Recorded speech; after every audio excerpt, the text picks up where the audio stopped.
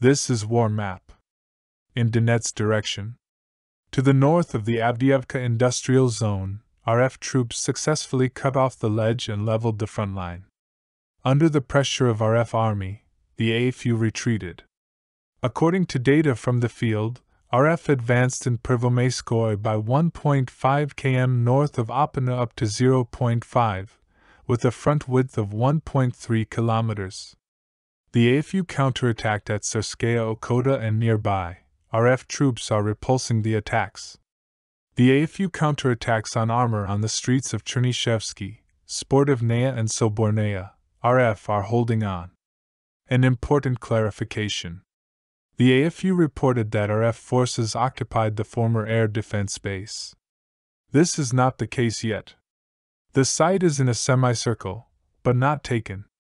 From there, the AFU are countering RF offensive on Avdiivka from the side of Opina.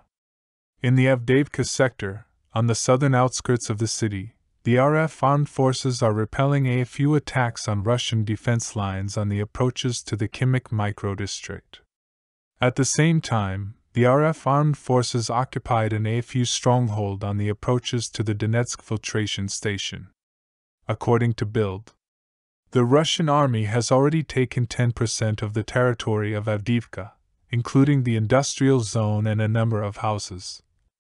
In December, the Russian armed forces took control of an industrial zone in the southeast of Avdiivka, near the Donetsk Ring Road.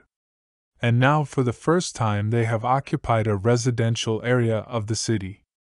It is located to the west of the industrial zone. There are private houses there. The Russians are trying to advance from there to the north in the direction of the Kypuansk district with apartment buildings. So far, the Ukrainian armed forces have managed to repel these attacks, reports Bild expert Julian Ropke. He estimates the territory controlled by the Russian armed forces to be 10% of the total area of the city. The analyst notes that in the area of the Donetsk filtration station east of Avdiivka, a ledge has formed, which is still controlled by the Ukrainian armed forces. Ropke reminds that Moscow's original plan was to surround Avdiivka from the west, advancing on Stepava and Severno. In the Liman Sector, RF forces are advancing on Terny and Yampilovka. There are significant advances. In a day, RF have retaken several positions that covered the approaches to the villages. In the Kypuansk sector, Avdiivka has become the 36th captured settlement of the Kharkov region. Yesterday, RF troops fought for the heights to the northwest in order to break into Peskanoy, where the AFU retreated. But the AFU were able to push them back to Avdiivka.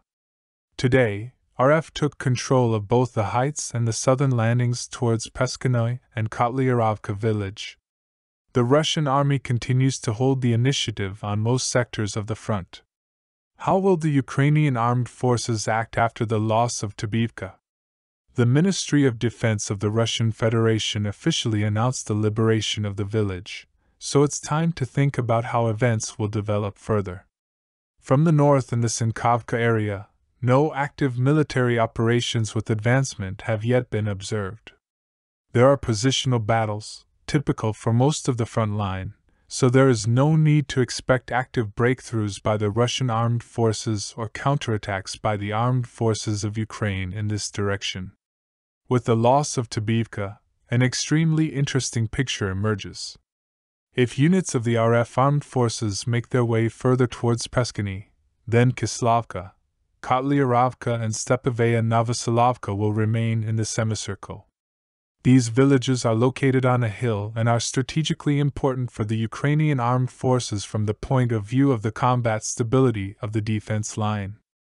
However, there is no talk yet of an immediate withdrawal from positions due to the loss of Avdiivka and the hypothetical loss of the Kislavka/Kotlyarovka line. The Ukrainian armed forces will almost certainly try to restore lost positions, since the Ukrainian armed forces have 16 different formations in this area.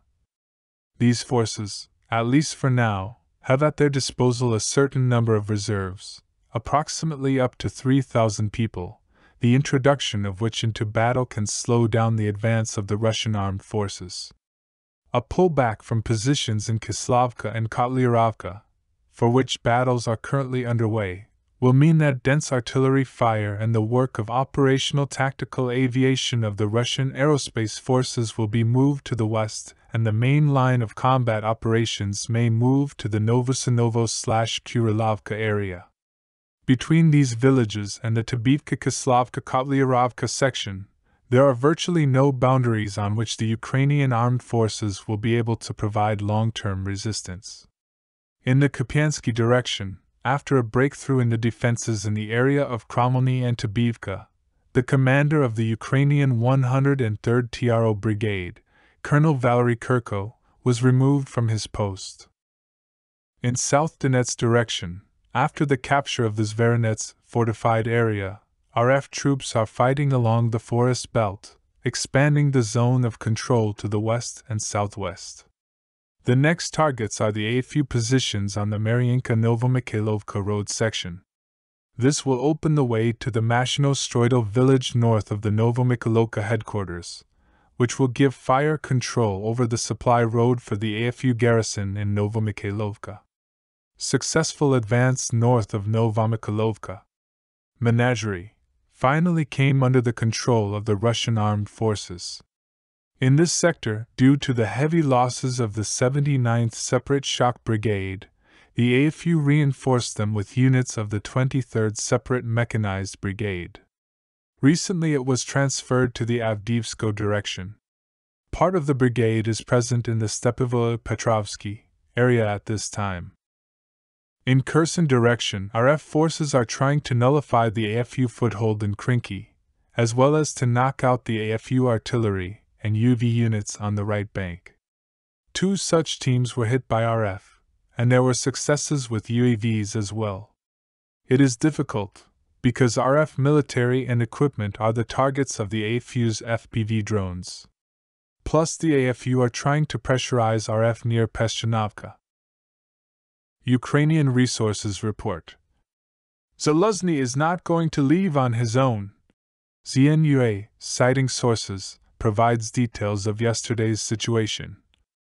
Zelensky personally met with Zaluzhny and invited him to leave the post of head of the armed forces of Ukraine. Zaluzhny replied that it is the right of the Supreme Commander-in-Chief to decide with whom to work. The general himself did not write a resignation letter and does not intend to do so. Zaluzhny was offered to become an assistant or advisor, but he refused.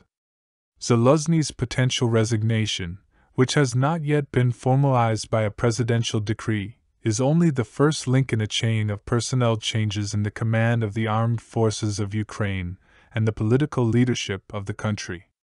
Rumors about Zaluzhny's resignation. What is known? Verkhovna Rada Deputy Goncharenko confirms that the Commander-in-Chief of the Armed Forces of Ukraine Zaluzhny announced about his resignation, but there is no decree yet. Kirill Budanov was appointed to the post of Commander-in-Chief of the Armed Forces of Ukraine instead of Zaluzhny, reports Ukrainian media. The publication Country, with reference to the editor-in-chief of the website, Censor.net, Yuri Butasov, reports that Zelensky has already signed a decree on the resignation of the Commander-in-Chief of the Armed Forces of Ukraine Zaluzhny, but has not yet made it public, as consultations are underway with foreign partners. Meanwhile, the Ministry of Defense of Ukraine stated no, that's not true.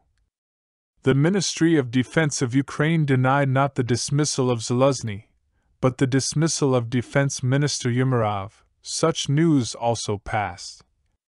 Zelensky did not dismiss the Commander-in-Chief of the Armed Forces of Ukraine Valery Zaluzhny, Presidential Press Secretary Sergei Nikiforov in a commentary to the UP. Ukraine's hopes of defeating Russia are slipping away, Washington Post. It's hard to ignore the despair in the corridors of power in Ukraine. 2 years have passed since the start of the war, and the authorities in Kiev still continue to turn to their partners in the West with a long-standing request. Give us more weapons, more help, more political commitments, writes WP. The political drama, surrounding the financing of Ukraine continues in Washington, while US and EU authorities are meanwhile working on a multilateral plan aimed at ensuring support for Kyiv in the future. This policy carries risks when Ukrainians begin to blame their government for the stagnation at the front. Also, officials in the West are well aware that their citizens' patience in financing the war in Ukraine is not endless. In the near future, Ukraine's problems at the front and disagreements in the United States may determine the fate of the confrontation. The West may have already missed its best chance to give Ukraine the opportunity to completely liberate its territory, writes WP.